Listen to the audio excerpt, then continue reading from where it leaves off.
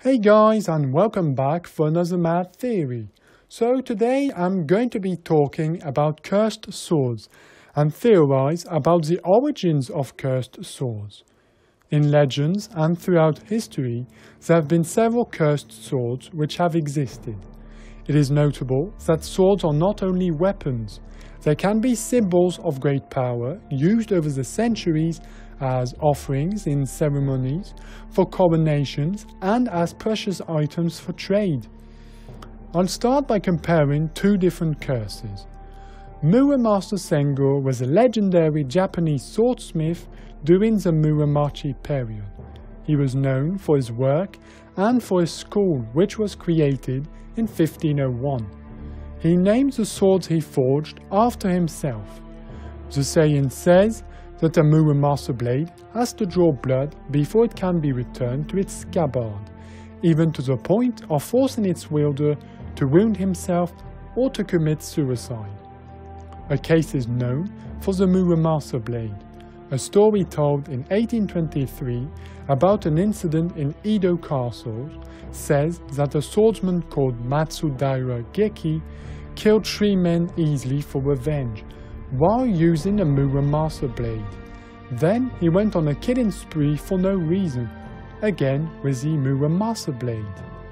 The second curse is from the world of One Piece. I know it's not real, but it does have a connection with the previous curse. The Kitetsu swordsmiths are very skilled, having forged some of the most powerful swords in the world. But every Kitetsu sword is cursed. The saying states that a Kitetsu blade eventually kills their wielders and that they are bloodthirsty blades. However, a person's luck can overcome the blade's curse. A case is briefly mentioned in One Piece. All of them came to tragic fates, mysterious death. You won't find a single swordsman in the world nowadays who will use a Kitetsu blade, because everyone who ever used the sword is dead. There are 3 Kitetsu blades which are mentioned in the story of One Piece: Shodai Kitetsu, Sandai Kitetsu, and the most recent one, Nidai Kitetsu. So, to come to my theory, swords can be cursed because when the swordsmiths forge their swords, they trap a soul inside it. He committed his soul and spirit into the forging and tempering of the steel. The way that the curse is shown is by controlling their wielders because they're bloodthirsty blades.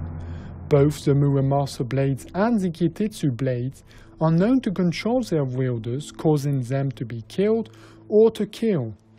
The curses can also create illusions of demons, such as Ashura and Divas, who makes them go berserk. Both curses are created by the swordsmiths.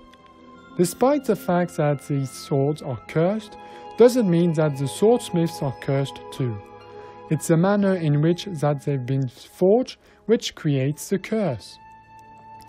I hope you enjoyed the theory about the origins of cursed swords. I wanted to make this video following the fact that this topic is quite present in the community. Let me know what you think in the comment section. If you enjoy the content I post on this channel, please become a Patreon here. By supporting the channel on Patreon, you will have access to exclusive behind-the-scenes clips, be able to have your own math theory ideas on this channel in future videos, and become an exclusive math theorist yourself. So please apply here. Also, you can connect with me by Discord, by sharing your thoughts and math theory ideas with me and with others. By being a Patreon, you will have exclusive Discord lounges. Check the Patreon and Discord links in the descriptions. If not, don't forget to hit the like button and to subscribe to the channel. I want to thank you so much for watching, and I'll see you in the next Math Theory video.